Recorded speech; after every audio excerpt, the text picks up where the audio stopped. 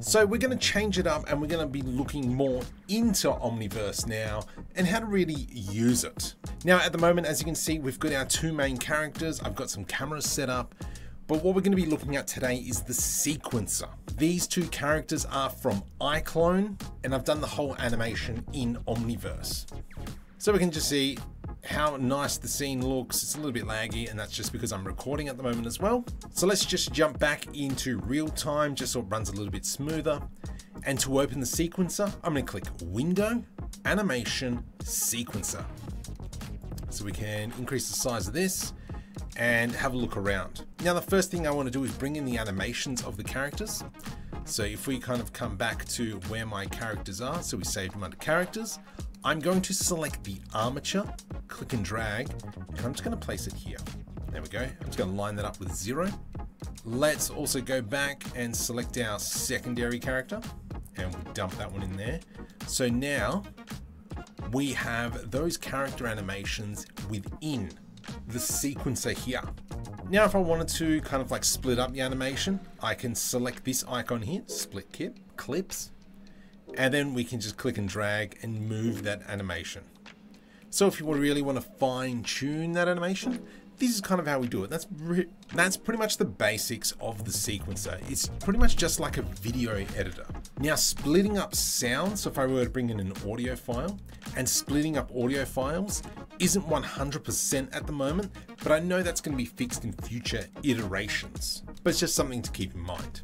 But what we will do is kind of start setting up what does the scene look like in terms of cameras. So from here, let's kind of just cycle through my cameras. I can come up here where it's perspective and change it to camera.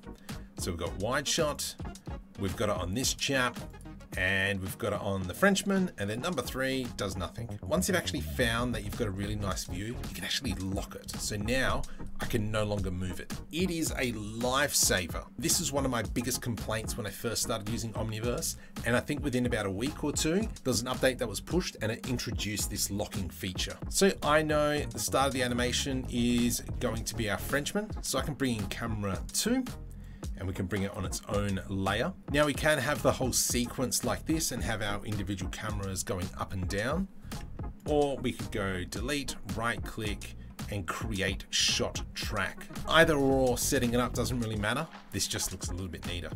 So we'll bring in camera 2, dump that in. Now, as you can see, when I'm moving, nothing is happening. Now, if I were to click on this little camera icon, as I cycle through, it's going to change the camera angles based on what is in the sequencer. That option is also available in cameras, and we can see sequence camera sync. Now from here, I might add in our camera 1, I think it was. I'm just going to lock camera. Yeah, so go into a wide shot, and I can click and drag and bring that one in, and I'm just going to minimize this. It doesn't matter about the size of this clip, so even if I have it this short, it'll stay on this camera until it hits something else. So I am just going to jump out into perspective and just have a look when he starts walking. Let's turn off that use of sequence. And where does he walk in? Where do you walk in? About here, buddy.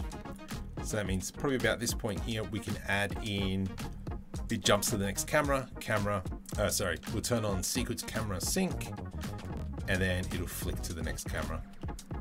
So as it's playing, blah, blah, blah, blah, watching the animation, and then we have him walk in, and then that kind of gives us a little bit more of an establishing shot.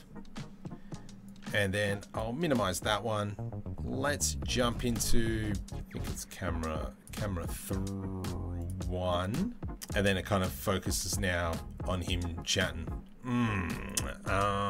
as he says. So as you can see, the sequencer is pretty much just like a video editing application, just kind of moving stuff around to fix it. Now there is also the curve editor, and that's available in Windows Animation Curve Editor. And now you can kind of see that we have like an animation graph in a way, depending on what you call it. Now I kind of want to add in a car to go through the background. So like we spoke about in the first video, let's find a car. I am just going to filter Sketchfab, and you can see we've got a ton of cars that we can pick from. Now I don't really want to have a highfalutin, let's just make it a Porsche. And from here, I'm just going to go ahead and create, actually, I'm just going to put it into, let's just create a new folder, create Xform, which is kind of like an empty for those of you who are Blender users. Let's just select that, F2 to rename, and this is just going to be assets. I'm going to click and drag the car into the assets folder. There we go. So let's jump out into perspective. I am going to turn off sequencer camera sync, so I can now move around. Where is my car? To find the asset, I can click on it and press F, and that'll locate the asset for me. What on earth is that? So this has some sort of ground plane. Let's just go ahead and delete that plane. I am just going to select the mesh of the car, and we are just going to bring it up to 0. So let's reset by clicking those blue buttons. There we go, just manually scale it. It looks around the right sizing. Yep, good enough for me. And I'm just going to put that into its place. Let's make sure it's sitting on the road, even though there is no road, that's fine. Now, to rig this car is a whole different tutorial, and I'm not going to bother about doing that now. Because the car is in the background, I'm just going to fake it. So what we're going to do is, I'm just going to position it, there we go, just scale it down a little bit more, into the curve editor with the Sketchfab model selected. Actually, we can probably go, yep. And now from here, I can add in a new key. And beautiful. So we can just kind of like guesstimate how fast this car is going to go. Let's maybe go frame 130. Let's move the car over, and then I'm going to add in another key. Now you can kind of see that graph just goes off tap. If I were to click on frame all, now we've got that nice graph curve, but you have to remember this is, you know, pretty big distances, so the numbers kind of blow out. As we see, the car kind of slowly starts and then starts slowing down again. If we just want to go linear, we can select all the frames and then click on the linear, and now it's just going to have a constant drive. So as you can see, a little bit fast. Let's grab that. And where it says free, I'm actually going to change this to horizontal. So now that's going to lock it in the horizontal position. So I can move it left and right, but not up and down. That's a very handy feature when you're doing something like this, because we've got the distances right, but not the timing right. There you go, just something in the background. Obviously, if we now were to come back into the sequencer, let's jump into this, and we will see, hopefully the car come past. Wow.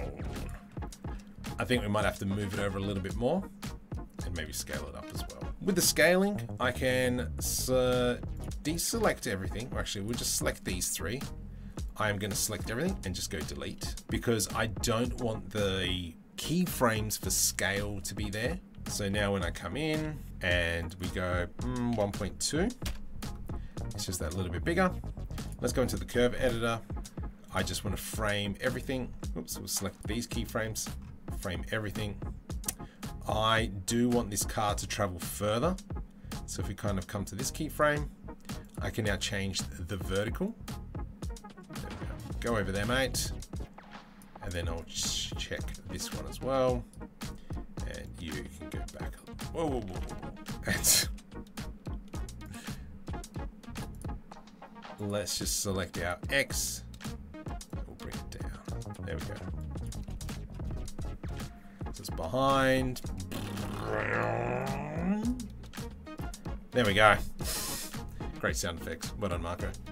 So in the next video, we're going to be talking about render settings and rendering out your animation.